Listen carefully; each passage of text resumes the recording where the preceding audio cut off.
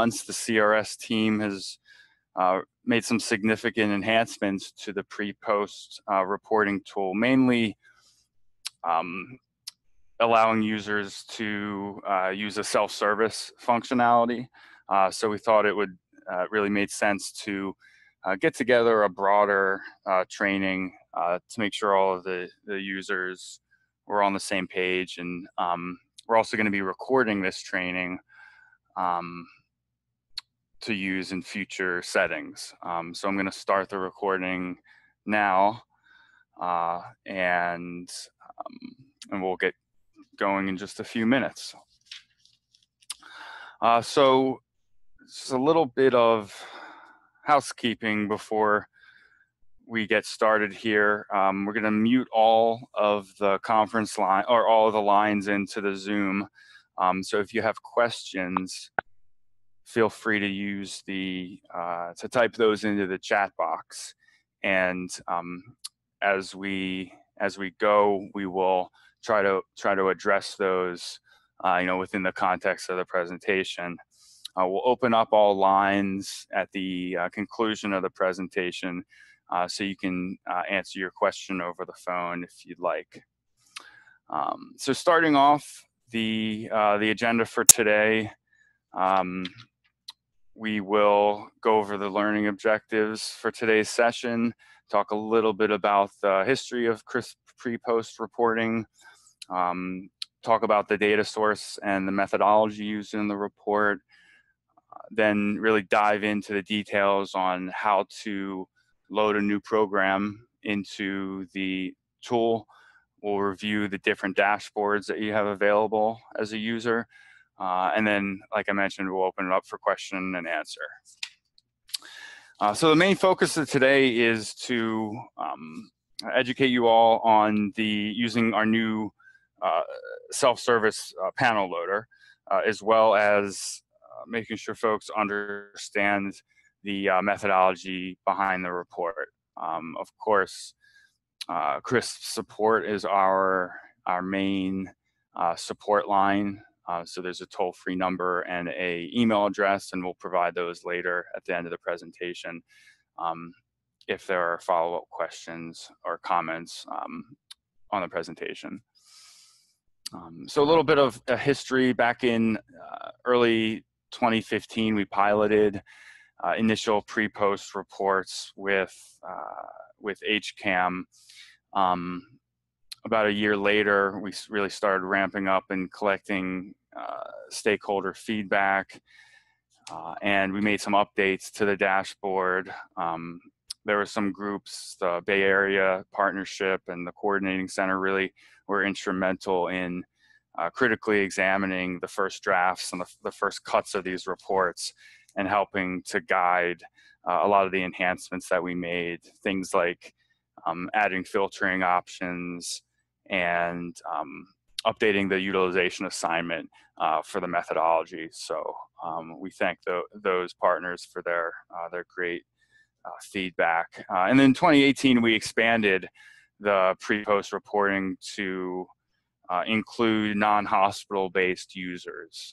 So up until that point, we were really relying on identifying patients based solely on the case mix, the hospital case mix MRN. And just recently, we expanded to accept MRNs from ENS subscribers, and so that non-hospital users could utilize the report. So a little bit about the source data. The source data is the HSCRC claims information, so inpatient and outpatient case mix data, so including inpatient visits, observation visits, emergency room stays, outpatient surgeries and visits.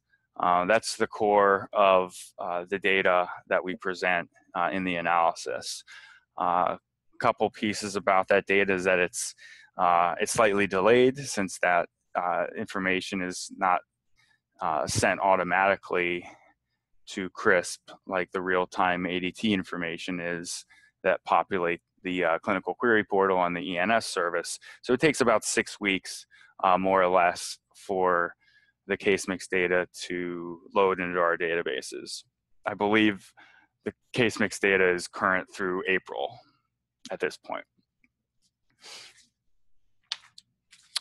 So what is the pre-post for users that are new to the tool?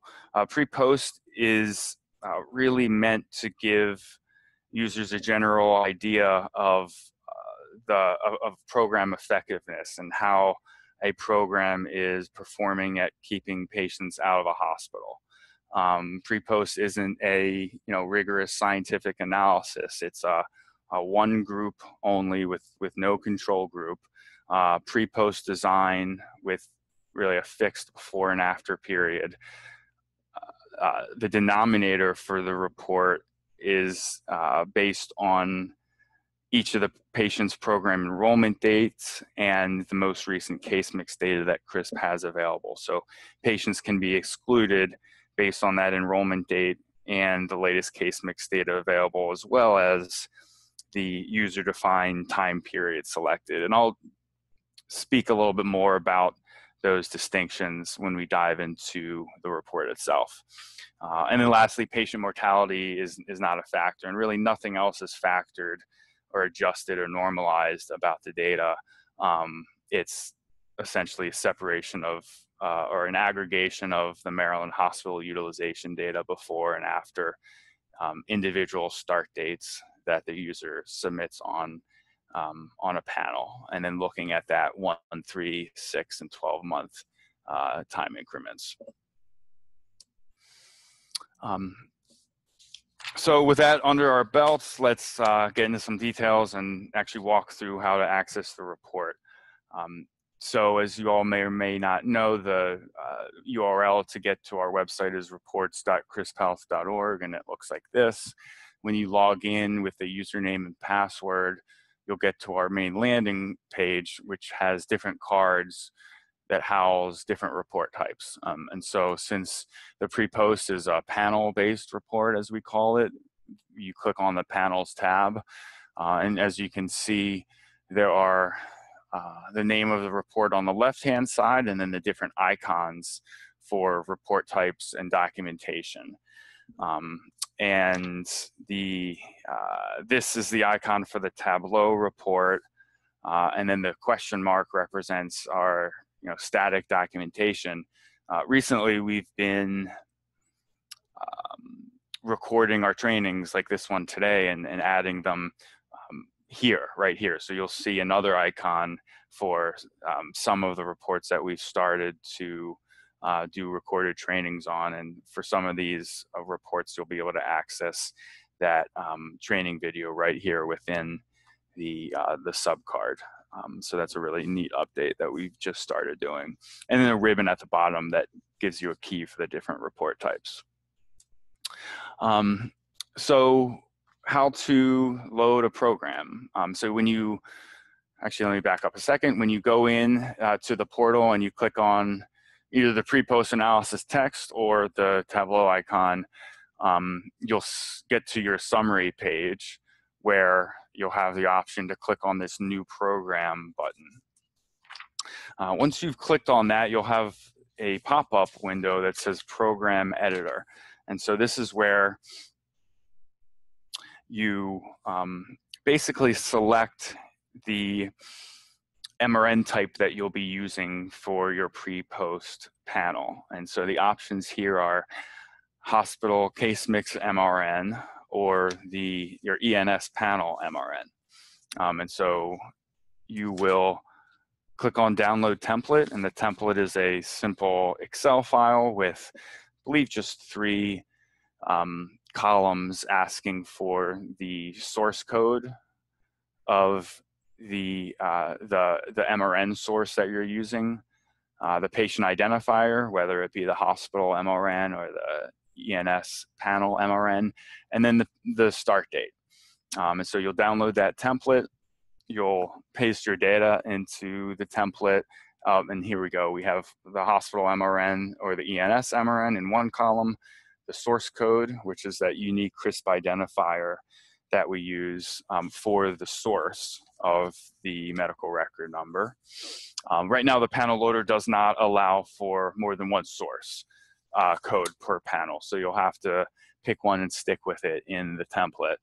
And then the program enrollment date with your standard month, day, year format. All of this information is located in the documentation, so that under that question mark icon, you can find this kind of step-by-step instruction information right there. So just as a note to everyone. And then you'll save the template on your computer. Typically, I like to just stick stuff in the desktop so it's easier to find if you're just going to be uploading it right away.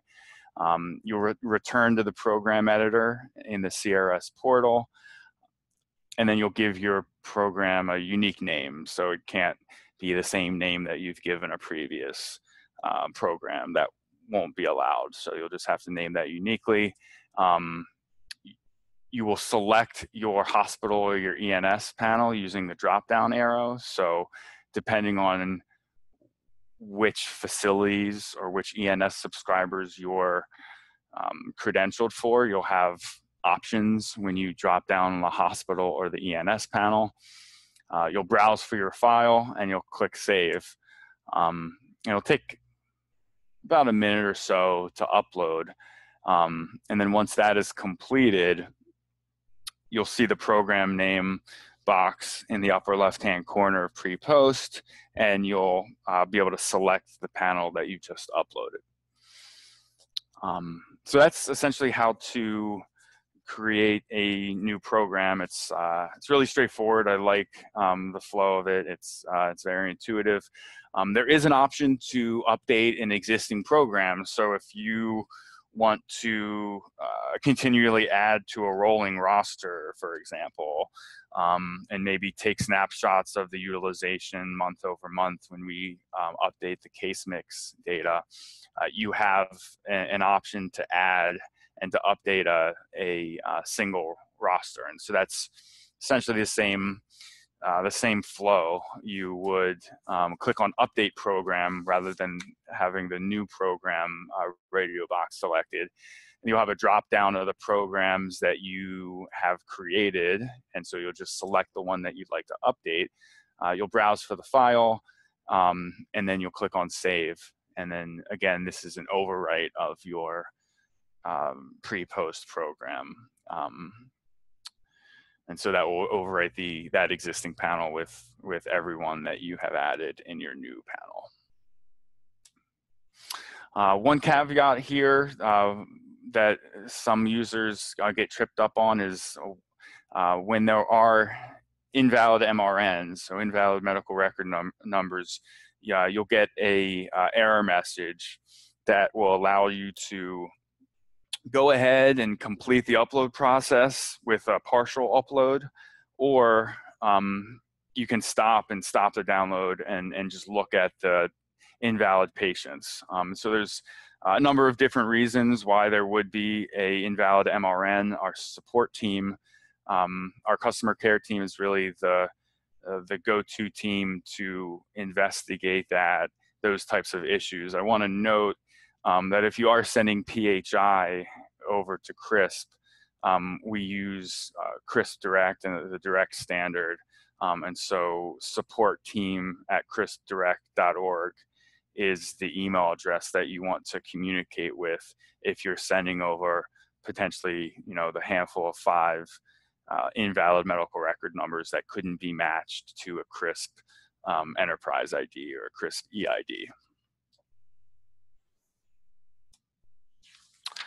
So with that said, I think it's time we jump into the different dashboards that you have available to you. So the first dashboard is our summary tab, and the summary tab essentially aggregates the visits and charges, as well as gives you average visits and charges on a pre versus post basis in a chart format.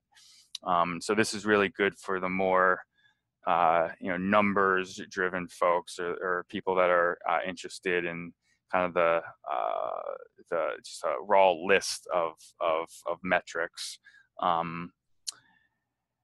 On the top of the dashboard, we have, as I've talked about, the program name that you can select. We have different filters for most recent payer, visit type, different chronic condition indicators, and then the number of patients that can contribute to the analysis up here at the 1, 3, 6, and 12-month level.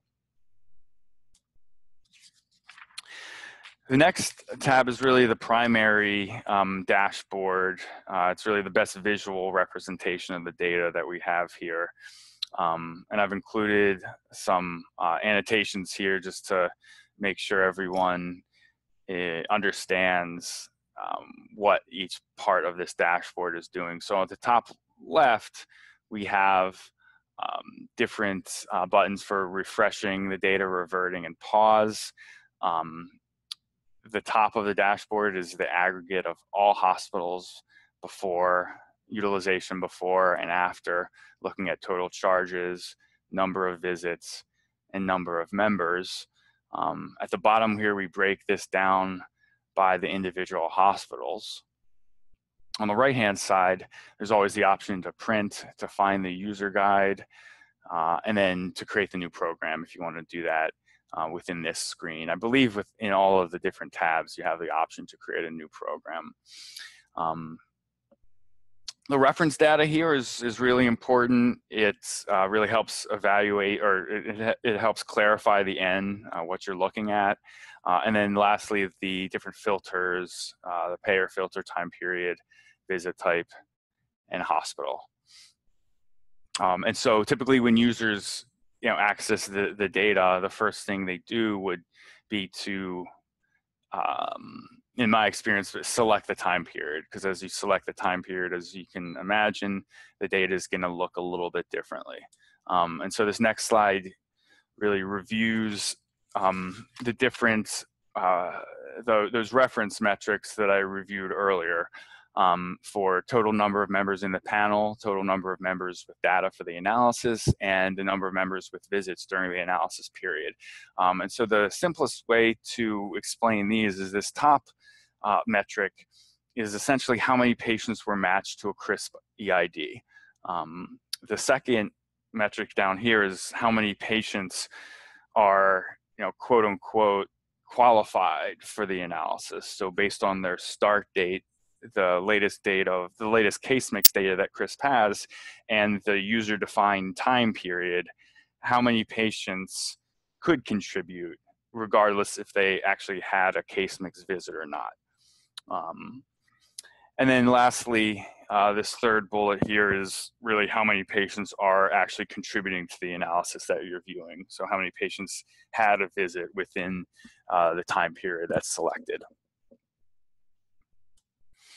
The last tab is the breakdown of charges tab. And so this shows the total charges for each charge type that is defined in the case mix data before and after enrollment. As you can see on the right-hand side, the filters persist. And so when you set a filter at the first tab, that will carry over to the breakdown of charges tab. And you have the same filters available to you that you had in the panel analysis tab, as well as the summary tab.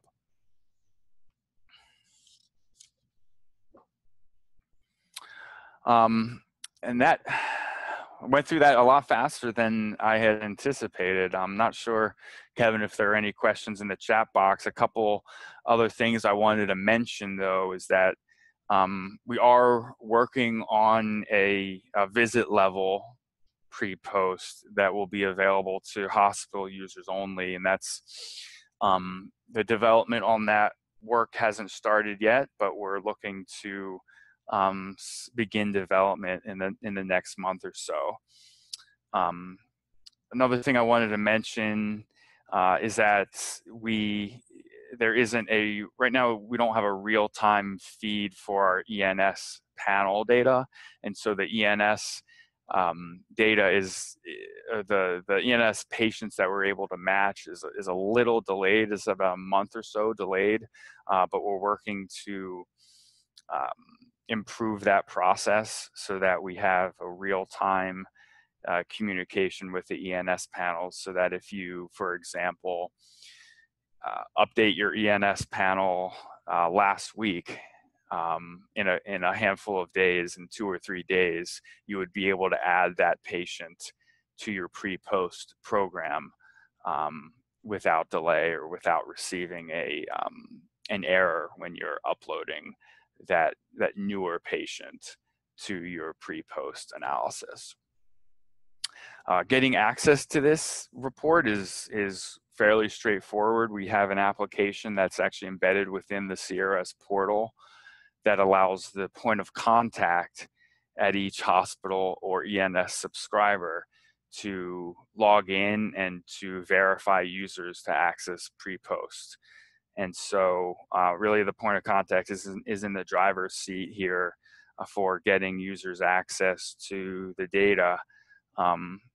If you don't know who your POC, your point of contact is, please reach out to support@crisphealth.org or the toll-free 877-952-7477 number, and the support team can help you identify that point of contact, get in touch with that point of contact so you can have access to the data.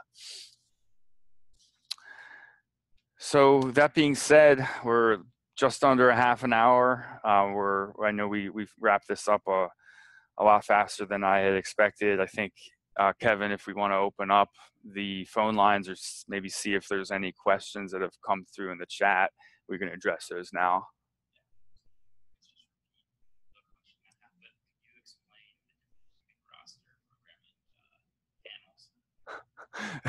Okay, so this is a question that roster, program, and panel, and what's the difference? So this is a great question, and this is something that you may talk to one CRISP person about and another CRISP person, and one person may say roster, one person may say program, one person may say panel.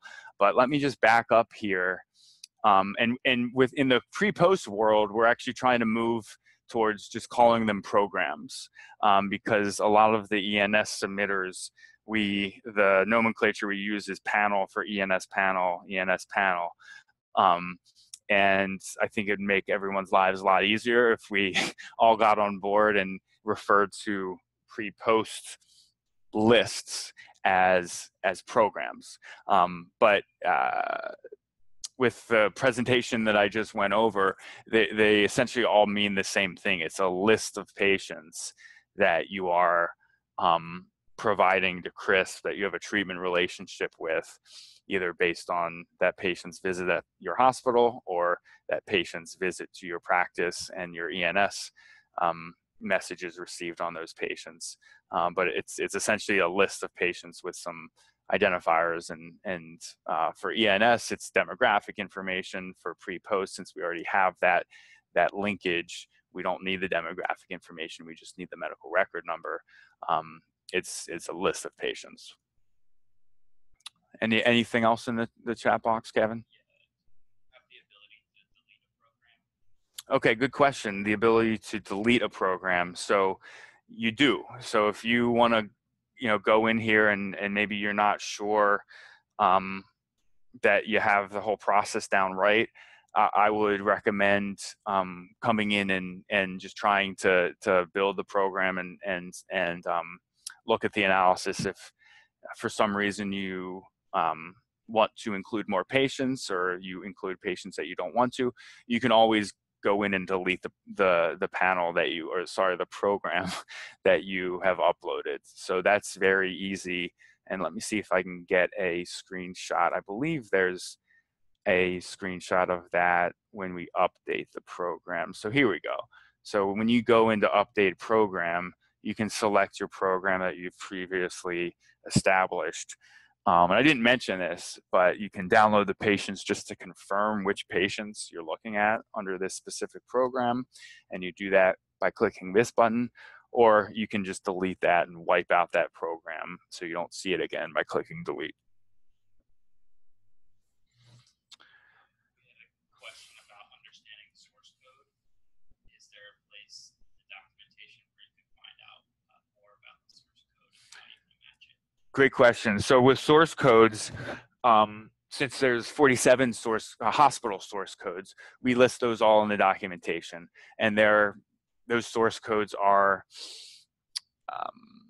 I believe your CMS identifier with Medicare, starting with 2.1, and those are all listed in the documentation. For the ENS source codes, as you can imagine, there's a couple thousand ENS source codes now, and so when you actually click let me back up, or actually you can see it on this screen.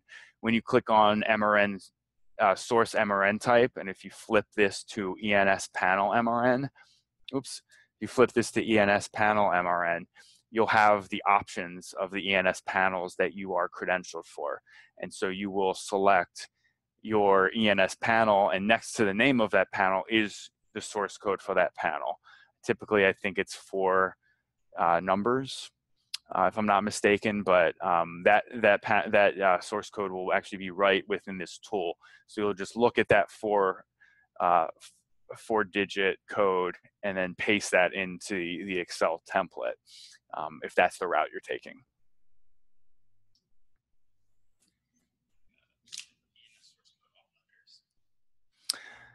Question about the source codes being all letters. I believe these are numerical codes. I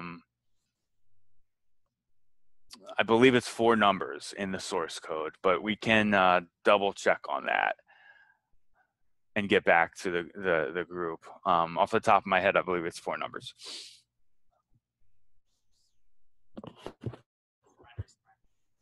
Oh, it's letters. Okay, it is letters. I was wrong. Anything else, Kevin, that has come through the chat window that we can address? Yeah, can you maybe talk about the comparison group that you can add to the program? Oh, great. Yeah, so the comparison group, as I mentioned earlier, is that since there is no comparison really built into the tool, some users have essentially created their own control group by loading a second panel of patients that maybe did not receive the intervention, for example, and they want to look at both panels and compare and contrast the hospital utilization. And so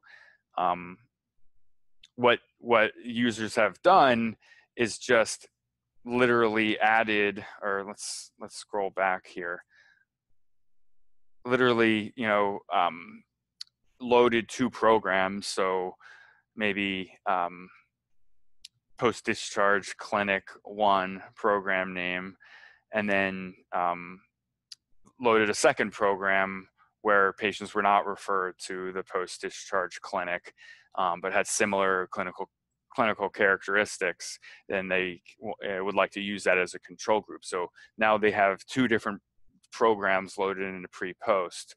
When you're on the dashboard, you will have, backing up here, you'll have 2 different programs listed here that you can select. And so basically it's looking at the one program with your payer or your visit type filters selected, however you'd like to look at it, taking a snapshot or taking a download of this data, and then looking at your control group or the secondary panel that you have uploaded and taking a snapshot of that data, and then doing some comparison and some contrasting. We do have a tab in the dashboard called relative trend analysis that I don't have a screenshot of right now in this presentation, but what that does is that it gives you a visualization in a line graph format, so you can look at both of those panels on the same screen. So it's a real basic visualization. It doesn't really drill as deep as what you're looking at on the screen here, but it looks at just raw visits and charges before and after for the two different programs on the same screen. And so that's located in this relative trend analysis tab. And so that is also available for users.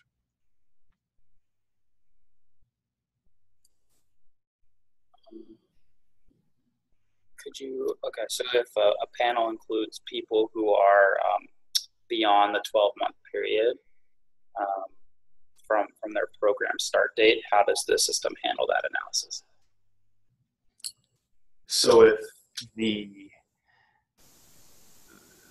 program that you load includes patients that have start dates, say in April of 2017. So for example, a patient that you load with an April 2017 start date could contribute to the 1, 3, 6, or 12-month analysis. So that patient here would be able to contribute to all of those time period analyses because her start date was 12 months before the latest date of case mix refresh.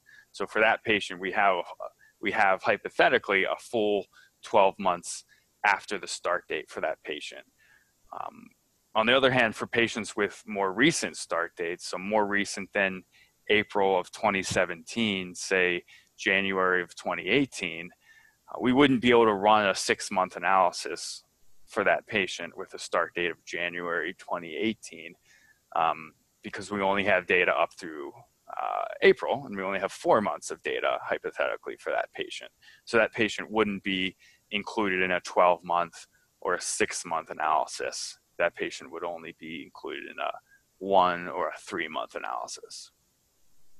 Does that make sense to the user that asked? If not, we could take it offline and it kind of explain exactly how that process works.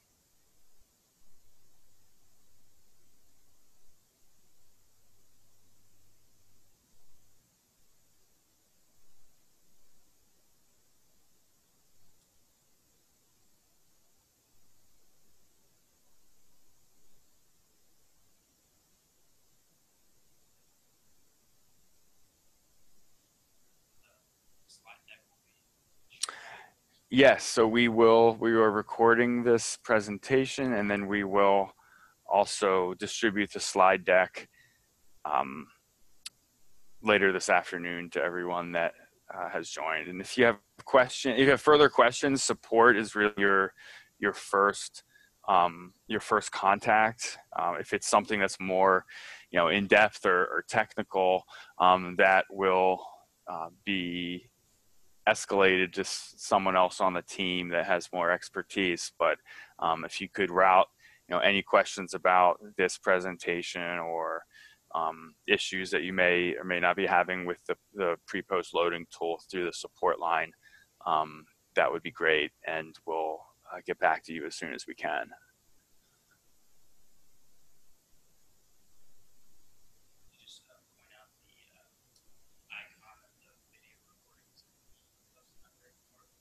Yeah, good question. I don't have a screenshot of that yet, but let me just move back to the card. So right here, and Kevin, you may know this, there's another icon. I think it's just of a computer screen. Okay, it looks like a YouTube play button. And so that will be to the right of the documentation. So this recording now will be posted there as fast as we can get it up, probably in a week or so. And so you can access this presentation on demand if I wasn't clear on anything or if you forgot something. Great. Well, that wraps up the presentation for today. We'll give you all a little over 20 minutes back for your lunch. And thanks everyone for joining. Hope this was helpful.